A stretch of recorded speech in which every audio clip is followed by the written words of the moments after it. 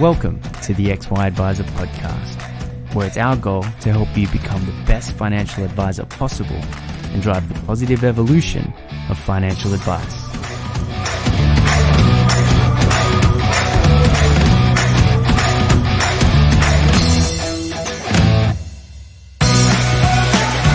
Hub24 is an ASX-listed company with over $15 billion funds under management and one of the fastest growing platforms in the market. Neither a bank nor part of a bank, Hub24 focuses entirely on connecting advisors to a broad range of investment solutions for their clients. Discover why other advisors think Hub24 are the best in the market and access the benefits of choice and efficiency for you and your clients with their market-leading managed portfolio solution. To find out more, visit hub24.com.au. G'day, how's it going? What do you know? Strike a light. Clayton here from XY Advisor. Nice enough to get re-invited back to pretty much the coolest podcast studio I've ever been in. And originally I was the guest of Fraser's, but considering we had such a good time last time, I thought, why not? Let's do it again in your studio. We just like sitting in here, hanging out, talking, listening to ourselves, I think. Not wrong, my man. So there was a really interesting question on XY the other day from Trish, and she was sort of talking about she wants to start a podcast, and that is not an uncommon thing. And, you know, me and you, we've been on this sort of journey. Well, at least the XY and the goals-based advice has been on this journey for a few years now. And I guess we sort of, maybe early adopter, but not overly early adopter. I mean, they'd been around for like 15 years. Yeah. Compared to what? Early compared to what? Yeah, exactly. Let's just say early in the financial advice space within Australia, within, yeah. Yeah, correct. Let's go with that. Yeah. So we've got a couple of years up our sleeves, but certainly now it's becoming a bigger and bigger and bigger thing. And so as our discussions often do, they drift to financial planning and podcasts. So we thought, hey, let's do one on podcasting. So if there's any advisors out there like Trish or others that are thinking about doing their own podcast, then we can give them somewhat of a framework and a structure. Yeah, can I give a big shout out to Trish too, because she's a legend, and Yep. secondly, she put a comment on talking about the idea of her licensee wanting to, have a lot of oversight in this podcast she wanted to create, and we sort of, there was a bit of a discussion around the idea of you're gonna have to, licensees don't want to go to jail, so that they're going to want to see what you're doing, and especially if it's a new licensee, they're going to want to have this oversight. But I actually think I've been thinking about it, and Trish, if you're listening, this is an amazing opportunity for your licensee to get to know, like, and trust you as a new advisor to the licensee. Like, we always go on about the idea that podcasts, you're in people's ears for a long time. They tend to get to know you over time, and they get to, trust you and know you. So it's actually a really good opportunity, I reckon, that Trish is doing this and bringing the licensee along for the ride, because they'll get to know her really quickly. They'll get to know her integrity and her honesty and how she speaks and all these sorts of things. So they're going to be able to go, oh, she's an amazing person, an amazing advisor, even though they've only really just met her. So I think Trish, embrace this as an opportunity. Yeah, and I was sort of thinking about it as well. And if a company was to hire an employee, and then the role was, say, to do X, Y, Z, but now the employee is doing the role plus client acquisition. I mean, that is sensational. There's a couple of big things to avoid. Don't talk about product. Not too difficult. Just don't talk about product. Don't talk about individual client names, privacy. Outside of that, talkback radio and answering financial questions on air live has been around for a long time. This is not sort of groundbreaking information or a groundbreaking strategy. The only difference is it's pre-recorded instead of live on the radio or on TV. That's about it. Yeah, and also part of having a podcast, which we'll get to, is there's a lot of editing involved and going over and checking. And you know what? Sending it to your licensee to check actually might save you a little bit of time as well in the editing yeah. process. You send it to them, you go, yeah, can you check it to make sure that I haven't said anything wrong? And they'll let you know if you have. They probably let you know if there's a gap or something missing, or as well. So it's not a bad opportunity, I reckon, to send it to them, get them to do part of your editing for you. So there's SOA vetting and podcast vetting. Well, that's true, because, I mean, at the end of the day, licensees, it's their backsides on the line as well. So they're going to want to know that you are not putting them in a position where they're going to get a massive fine. Yeah. I think it'd be very difficult to do, but I understand, these companies, they don't want to wear too much risk, and there is a lot of risk. So, I guess we'll leave it at that. Putting all that aside, I think podcasting is on its way up still. I think it's a long way to go up. You were mentioning just before a couple of really interesting things like... Yeah. So absolutely. So I listened to a podcast this week actually with Seth Godin on it. Talked about how it's now becoming mainstream in the US. Obviously, we're not there yet in Australia, but it's getting there. But the big points that I learned in the last couple of weeks around podcasting were and why it's something that should be taken seriously. Things like last year Spotify spent like $500 million on podcasts and podcast-relating assets. So they're taking it really seriously. Apple are taking it really seriously. They've now taken their iTunes app and split it into two and created a whole new podcast. So they're investing heavily in podcasts. You've got Google now starting to index podcasts, so the information that's coming out and listening to podcasts and trying to then put podcasts on the front page of Google. So you've got that happening. You've got people like Joe Rogan making a crap load of money out of advertising on it. You've got we've got Alexa snippets. There's just so many of the big global companies that we know that are really taking podcasting seriously. It's not just a whole lot of guys like you and I in the basement, talking into a microphone and seeing what happens. It's that these big companies are taking it really seriously. Yeah. Which, I mean, there's so many pluses, and we're going to go through, a bit of a couple of page plan that Fraser's been nice enough to put together. We'll also upload it to XY so that it's, available to download there. So if you're thinking about starting a podcast, I think this is probably a really good place to start. And we've also seen the success of a couple of direct-to-consumer podcasts. Glenn James's My Millennial Money, and there was that spin-off out of Shameless. Oh, goodness, the name escapes me, but she's done very, very well. She's in the money? That's the one. That's exactly the one. Yeah. So they're both done from a financial advisor's point of view to the direct-to-consumer and killing it. Yep. Right? Victoria Devine. That's exactly the one.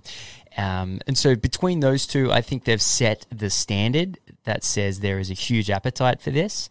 And by no means is it flooded. So let's actually, before we go into this, there's just one thing I want to say. You can either write blogs for content creation, which is kind of difficult. I've written a fair bit of stuff at this stage in my life, and I hate it. It's really hard.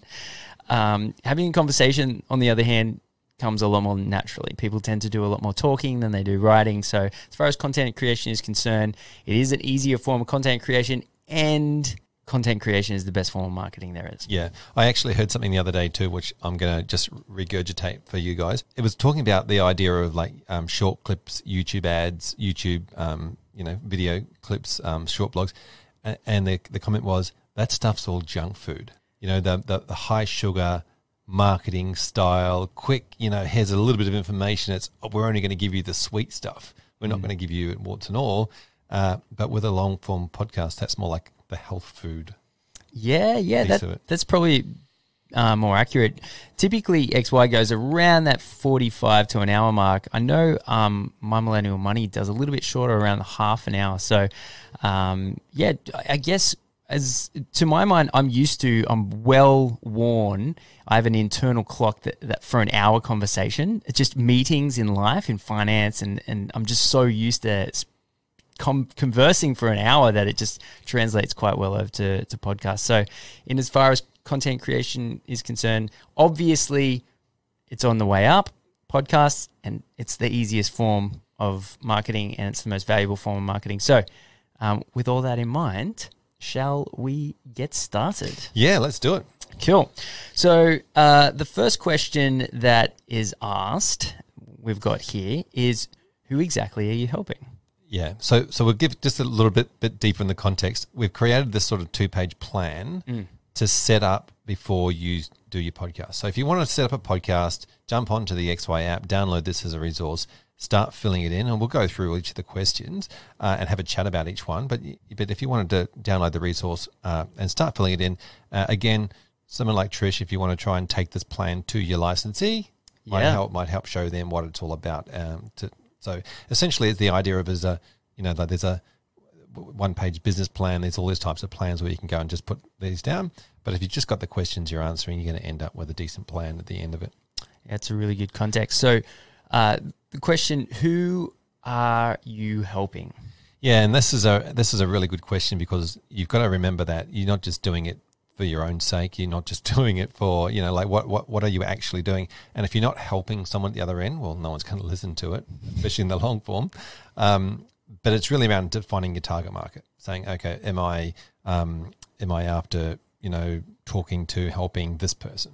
And I think that Trish, what we're talking about, Trish, I think hers was around the spouses of military personnel. Yeah. So that's so quite defined, as in these are the challenges they face. These are the things that concern them. These are the conversations that they would be having with other people in that space. So just understanding, who is your market, who are you going to talk directly to. Who's the person you're going to visualize when you're asking somebody or answering something, and what are their pains and challenges and all those sorts of things. So very much similar to your business type. If you're an advisor and you look after X, Y clients or millennials or whatever, then that's who, you're obviously just trying to work out exactly who you're talking to, because the whole thing about having these conversations is you don't necessarily want to try and appeal to everyone. You just want to appeal to the people who need or want to listen to you, and those people are going to get really engaged, and you're going to get rid of those that aren't. So I don't be polarizing, be slightly opinionated. I think that's one of the questions later, but it's really around just determining your target market. Yeah, if you think about it from an especially new world of advice, and if I was to summarize everything that's been going on with the changes in advice, it's looking like around about a handful up to maybe $5,000 a year per client is what was kind of, I think, where the government is wanting advisors to get to. Now, I'm definitely not going to comment on whether that's good or bad. I can tell you there's going to be a lot of people pushed out of the market. So from that point of view, it's bad. But we're definitely at XY all about sort of tackling what is the current environment, and rather than sort of hampering on it too much, like what are the next steps. So if you think about probably around $5,000 and you can look after, say, 100 clients in that environment on an ongoing basis, you'd be looking at a revenue of $500,000 a year, which is quite a good lifestyle business. And how do you get that 100 people? Well, if your podcast is targeting a niche that even if only like 1,000 people are listening to it, there's probably going to be 10% of that audience that end up becoming clients. And so it's not even like you need to create this ginormous podcast and earn money via advertising. I mean, ultimately, as an advisor, you want to create relationships with people at scale. So you have one conversation, 1,000 people listen. Out of that 1,000, you'd probably be hoping for 100 people to put their hand up and say, actually, I want to work with this advisor. And it also just makes the whole relationship so much easier from the get-go, because they feel like they know you. They walk in, they go, actually, I know all this stuff about you. You don't need to tell me, I'm already here. Yeah, you certainly don't have to start by informing them of how much knowledge you have on the topic, because you're already the expert, right? You're the person that's produced the most content on that they have seen. You might not be the most ever, but that they have seen, and they're obviously following the content that you're following because they're interested in that topic. So it's just a matter of I couldn't agree more. Niche your target market down, work out who you want to talk to, and just speak directly to that person, and you'll end up with, turning people away that aren't your ideal client. The person that you can help the most and the person you can help the most will end up coming towards you. Yeah, exactly. And which sort of folds into the next question or statement, which is, it's okay to not be everything to all people. It is okay to have polarizing views, and it is okay to sort of put forward ideas that you think are solutions to problems that you're an expert on because you're talking on it anyway. Yeah, I think it's even more than okay. It's actually what you should be doing, right? Because if you are not the best person to help that particular client, or you don't relate to them, or you can't see yourself having a long-term working relationship with that person, it's kind of your duty not to get too involved with that person. You do actually want to polarize and create some beliefs and values, and you really want to get your own beliefs and values across to on your podcast, so that actually happens naturally. Yeah. So people then self-select, and you end up, not actually having to select your clients. They select you because your beliefs and values are aligned with theirs. And an easy way to do that is just simply to let your personality, your individual personality, shine through into the podcast. So not only are you conversing and talking about the topics that you're an expert on and want to educate people on, both potential new clients and existing clients, but also you're talking about it in a way that is just authentically you. So how would you say, do you have any sort of tips and tricks on how to get that across? Yeah, well, again, it comes back down to that. What are your opinions? What are your opinions? What do you stand for? What are the things that you would push forth? I think this, and how do you talk? I mean, I think Ben Nash is the classic at this, right? He speaks a little bit differently to everybody else. He mentions things how he sees them. There's no holding back, and that's him. Yeah. Right. And so his authenticity shines through on the videos he does and the conversations he has, and it's the same person you see when you sit in front of him. It's I think he's a classic example of allowing his own authentic personality to shine through. And I guess we can all get a little bit involved in the vanilla financial services professional route where we only say the correct things in the correct way, rather than actually trying to be ourselves. Yeah, as a mate of Ben's for quite a while, I can say that his authentic self certainly shines through in a more positive light on the big screen than it does in person. But we'll just leave it there. Kidding, Ben. I love you. So, okay. Well, on that then. What are tips, fails, wisdoms, personal stories? What are some of the ways that people can, stay within the guidelines of what a great podcast looks and sounds like? And what are some things to avoid? Yeah, I really like this comment around tips, fails, and wisdom, because it's a really good idea to work out what are some of your stories, and there's different ways that you can look and work out your stories, but the things that you sort of say all the time.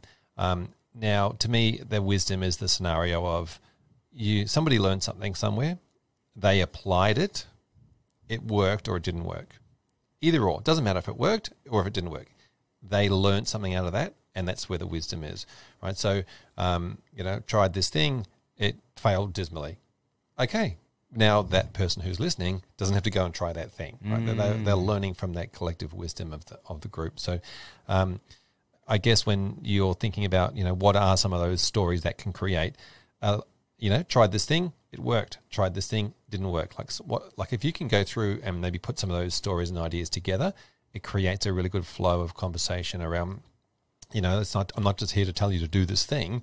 I'm here to tell you that this person tried this thing, it worked, or this person tried this thing and it didn't, and then the outcome was X. So, going through and whatever the topic of your podcast is, to put some of those ideas and stories down, it'd be really good to get as many of those listed out as you can, because that's just provide some really good content for you in the future episodes.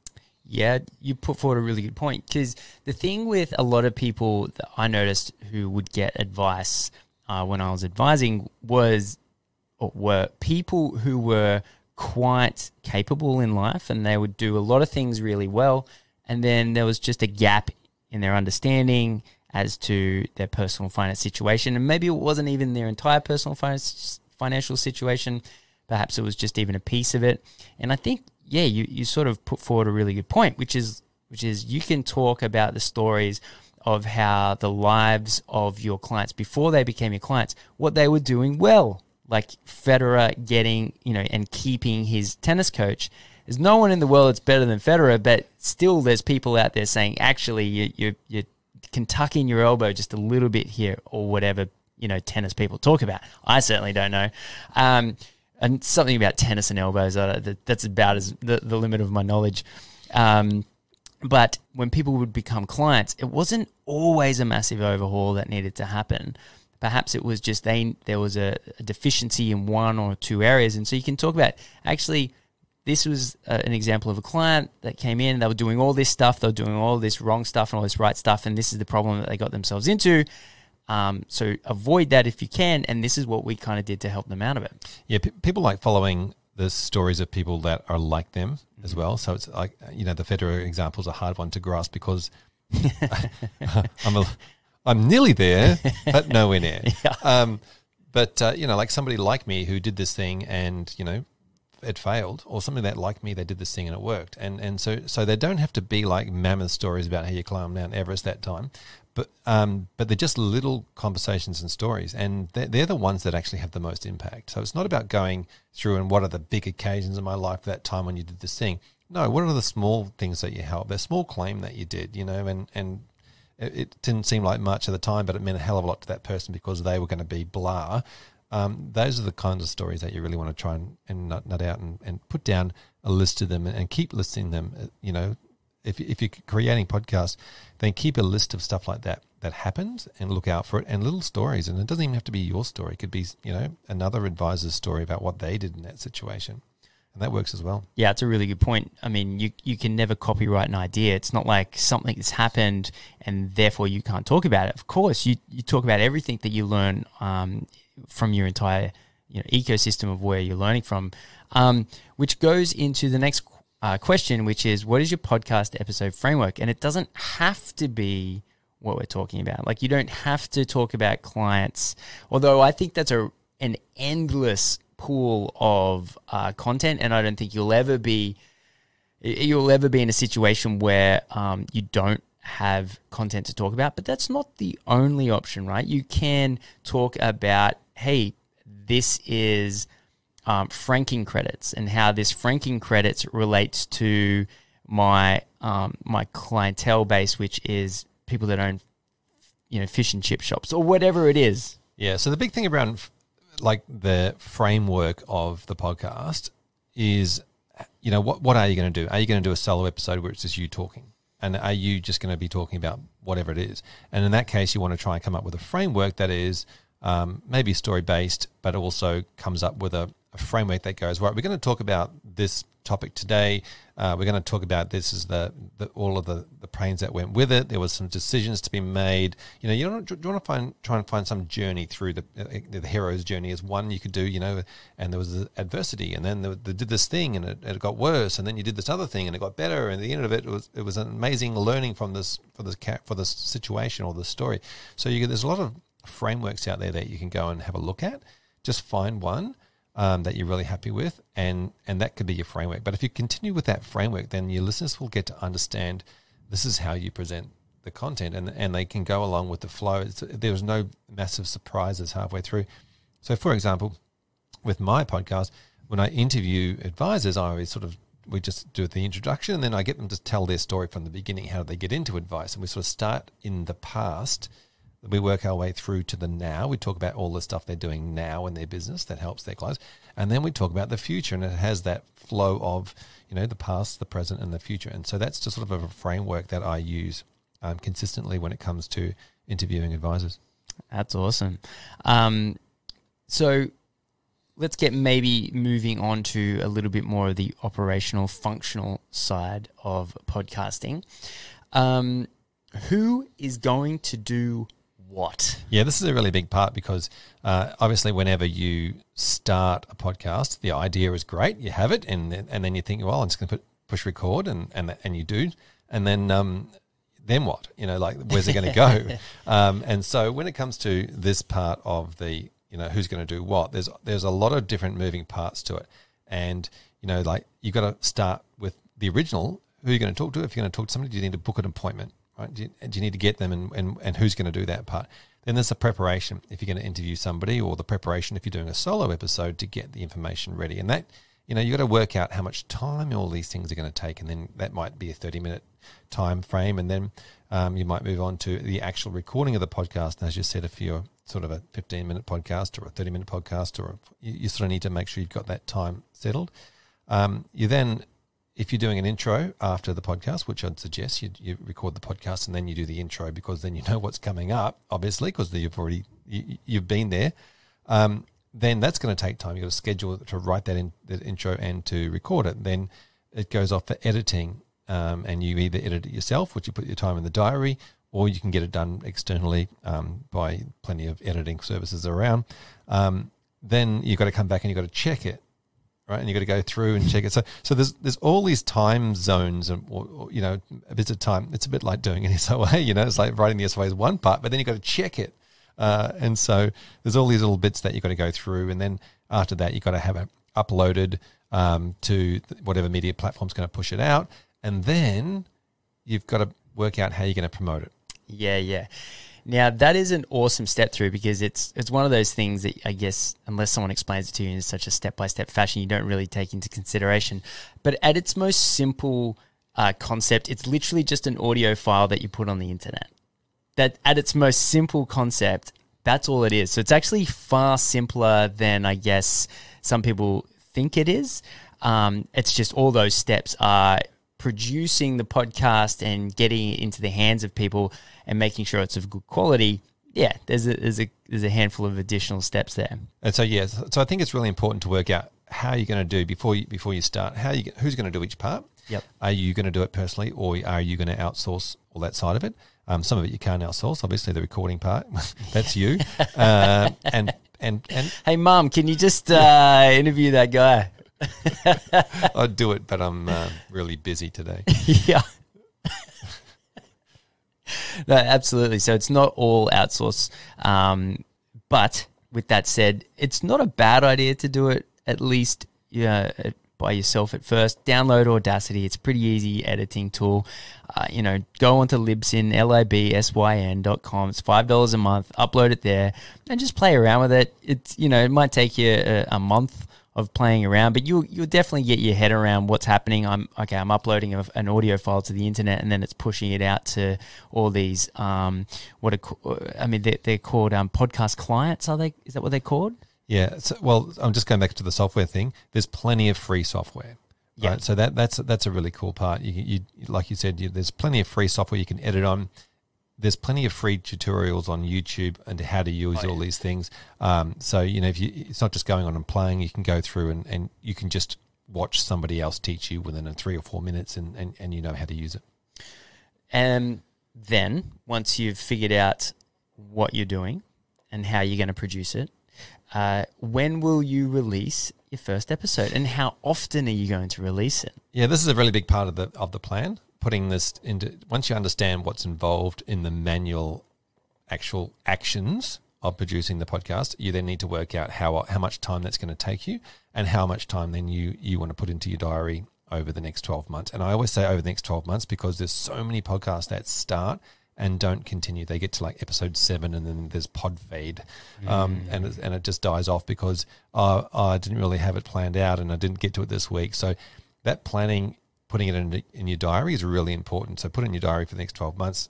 It's in there. That's what you're going to do on a Wednesday morning from 9 a.m. till midday or whatever it's going to be, right? So, so you got it in there. So plan, then give yourself a date. I want to release the first, episode on this day, which means I really need to start, recording a batch of them. And that'll give you a time to work back from, to say how much work do I need to do in between now and then to get it online. Yeah. And I mean, weekly is a very good place to start, isn't it? If you can just get it done weekly, especially once you've got your head around what's happening, once you've got a couple of things outsourced and it costs you a couple of bucks to do all that, you can typically get away with, like just the time that you're looking to do the podcast, record the podcast, plus maybe, I don't know, half an hour of organizing on top of that. Yeah, weekly is certainly the most popular. There's a few podcasts that advisors do that are fortnightly. I know Adele Martin's one is fortnightly. Yeah. And then some people do it monthly. I know Stanford Brown do their podcast monthly. Yep. They do a monthly edition. So it really just comes back down to, how much time do you want to put to it? A monthly episode is better than no episode. And it is, but there is a fair bit of research around doing twice a week or 3 times a week. It not only gets more listens, obviously, creating more content, but it grows your audience quicker. Yeah, correct. Yeah, so they've done a lot of research on like 5 podcasts a week. If you drop 1 to 4, does it make a difference? Not really. If you drop 1 to 3, does it make a difference? Not really. To 2, it sort of made a bit of a difference, but to 1 made the difference. So between that 2 podcasts a week is considered to be the fastest growing episode length, as in the amount of time you put in versus the amount of time growing it, because a podcast every day is going to take you half a day every day to produce, and you're not necessarily going to grow the audience by that much as fast. So that value for money, bang for buck type thing is around 1 to 2 a week. Yeah, awesome. So then the question becomes, what systems and schedules do you need to implement to make this happen consistently, right? I would say having our podcast producer, he expects new content from me each week, right? So if I don't deliver him content, he gets a bit grumpy. He starts knocking on my door going, okay, Clayton, we actually do need to get this up and running. So for me, it's less, I guess, a schedule, and it's just something I know I need to deliver to someone, and it's kind of pretty easy. If I know I need to deliver it to someone, then I just get it done. It's the accountability piece, right? It's the same thing that advisors go through with clients and their cash flow, right? It's the same thing. So who is that person going to be? So yes, you can put it in the diary, but who are you accountable to? Who's the person that's going to go, have you done that thing yet? Why haven't you done it? I'm waiting for it. You're holding me up. Yeah. And if you've got somebody that is editing for you, like you do, yes, then it's a great thing for them to be saying, I needed that thing this morning. Yeah. Have you done it yet? And you're like, need to do it now, because I'm now, even though it might not be going out till, a week from now, whatever it might be, or 2 weeks, it's having that person that pushes you to make sure that stuff gets done, because otherwise it's, one of those things that falls off. No, absolutely. So that's more operational. Now let's assume that we've got an up and running podcast, right? And as we both know, it's actually not rocket science. You just record the audio, put it on the internet. Now, and hope you don't get any technical difficulties along the way. Oh my goodness, which we've all had. Oh my goodness. How do you promote it? Yeah, so the big thing around this is, and this comes back down to a comment that was, I remember very clearly from, I think, the FinCon we went to back in 2016 or something, was around the idea that if you've just spent an hour creating some content, any content, whether it's a blog or a podcast, how many hours should you spend promoting it? Because it doesn't help anybody unless they hear it or read it. Right? So the whole idea of your content is you wanted to help somebody with something, so don't be so shy as to start promoting it. And I know in America they have a different attitude towards promoting their content, and here in Australia we tend to be really I'll just put it out, if someone wants to consume it I won't be too pushy on it. But the saying was then 3 times as long promoting content as you do creating the content. Yeah, there's no point going on to create new content if you haven't promoted the last one. Yeah, to me it'd be very difficult to do, but I understand the concept of it. I split it in my mind as to what are the publishing platforms and what are the promotional platforms, because all of this stuff's free, right? So I'm going to publish on Libsyn, which is going to push out to the Apple phones, which is going to push out to Stitcher, which is the Android phones. It's going to push out to Castbox. It's going to push out to all the apps that people are using, right? I also publish on YouTube. Even though it's a much smaller audience, it's only about 10% of the audience. There are people that just prefer YouTube and don't want to move across to the podcast. And then you have your promotional platforms. And again, they're all free. These are your Facebook groups, your Facebook pages. These are your Instagrams. These are your Twitters. And this year, the XY is expanding into Amazon Alexa and Google Home. And the XY app. And the XY app, sorry, yes. Although, that's a very good point. On XY itself, yes, you will find it. That's a very good point. We're just not a multi-billion-dollar Silicon Valley company yet. So the promotion is a really interesting part. Like it's around getting it out there, getting the information out there, and the word out there. Yes, it's a little bit advertisey. But it's content. It's and there's no problems with it. Like I'm sort of bashful, genuinely, in over promotion, but promoting the podcast, my God, it's just like, hey, this is the thing that I had the conversation for, and if it's genuinely like valuable, you should be proud of it. And I also think in my own brain that wait, your own my own brain as opposed to when I'm thinking in someone else's brain. So if somebody has taken the time to be a guest on your show, you owe it to them to thank them publicly and celebrate the time that they've given up, right? Totally. So, you put a post on LinkedIn and say, hey, like, thanks, Clay, for coming on the podcast. Appreciate it, right? And then you get it and you go, you're welcome. And then it has that sort of social share content, and some people jump on saying, oh, Clay, blah, blah, blah. Yeah.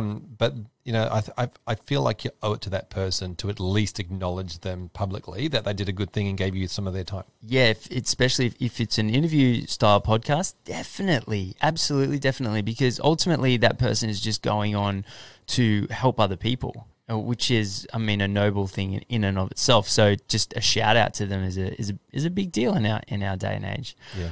Now let's talk strategy. Let's talk why. Are you looking to make money from the podcast itself, or are you looking to draw in more clients? Are you looking to service ongoing clients? Are you looking to do all of it? Why is someone doing this podcast?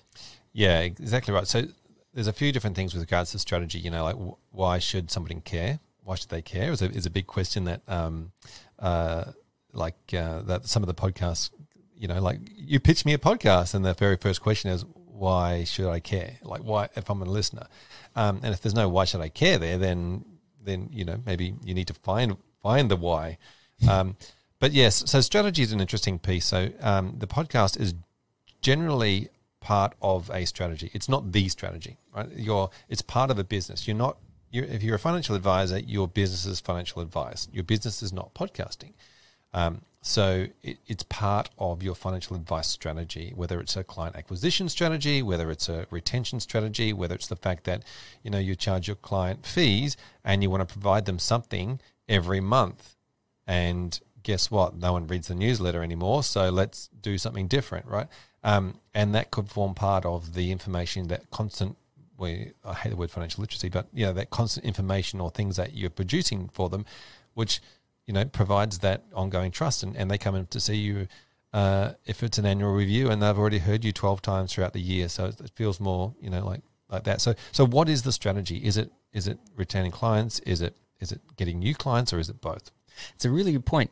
Can you make a podcast private? Is there a way? I guess technically, yeah, you just wouldn't upload it to Libsyn, right? You'd just probably upload it to your website. And then that would be, so that is definitely a potential strategy. Yeah, which and you could send it out through email to those, to your existing, just to your clients. I hadn't considered that one, but that would, if you're looking for another item for your FDS, if you're looking for ongoing education, if you're looking to add value, again, scalably, you have one conversation, it's consumed hundreds of times. That's not a bad idea. You could even do both. Why wouldn't you have one for your current client base and one for potential client acquisition?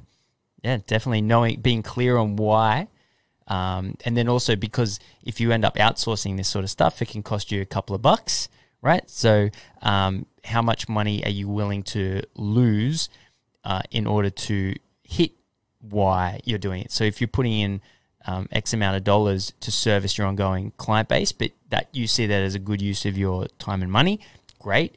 Or what is your marketing budget, right? So if you're looking to spend X amount of dollars on acquiring new clients, and then this is a part of the strategy, obviously it's not going to work in a week, maybe give it a year, but there is a cost, and I guess you've got to have it in your mind at what stage will you know if it's worthwhile or not? Yeah, there's definitely an investment cost in regards to setting up and running a podcast, and well, as there is with a newsletter and as there is with any other marketing that you do.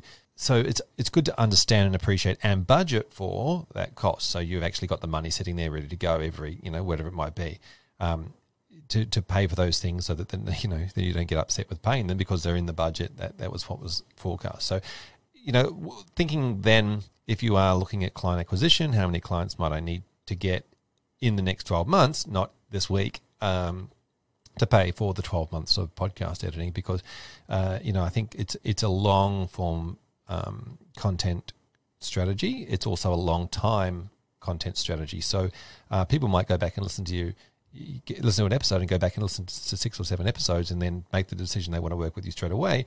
Or somebody might sit there for 6 or 12 months listening to your episodes before they even reach out. And in that case, then it's like a 12-month investment in their time, and then they come to you and say, I've been listening to you for 12 months and now we want to catch up. So the money you spent 12 months ago has been invaluable to creating the podcast for the client you're getting, and the big difference is, because the podcast is, essentially sitting on the shelf to download at any point in time, it operates, and I'm sure you see this, each podcast, at least a couple of people are sort of going back, and XY's been doing this now for 4 years, and it hasn't always been outstanding quality like it is right now using this recording studio. And yet people are still going back and using previous content. So it's you do the work once, not only is it immediately scalable, but it's also scalable over years. Yeah, absolutely. People do go back and listen to episodes that you recorded a long time ago. Yeah, it's crazy. Now, 2 more questions here, or 2 more topics to discuss. Would you do plan out my first 10 podcasts just to get them in the can before sort of taking it to that next step, just so you know that you've got a handful up your sleeve? You've got especially if you're aiming for once a week, you've got 10 weeks up your sleeves, so you're not chasing your tail by the time you choose to start doing them weekly. Yeah, I'd start with a list of at least 10.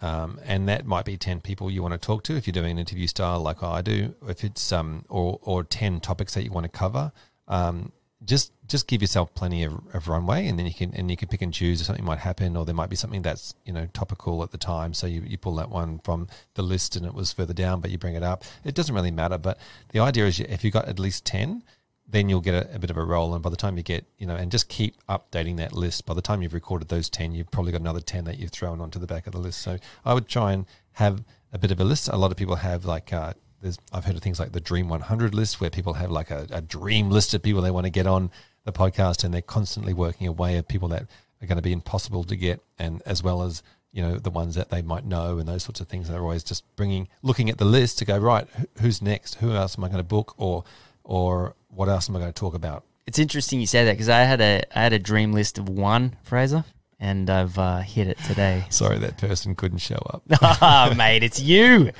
All right, so last question. What do we need to get started, right? So in terms of actual hardware. Now, I'm sitting in front of the coolest setup in podcasting, at least that I've ever been a part of.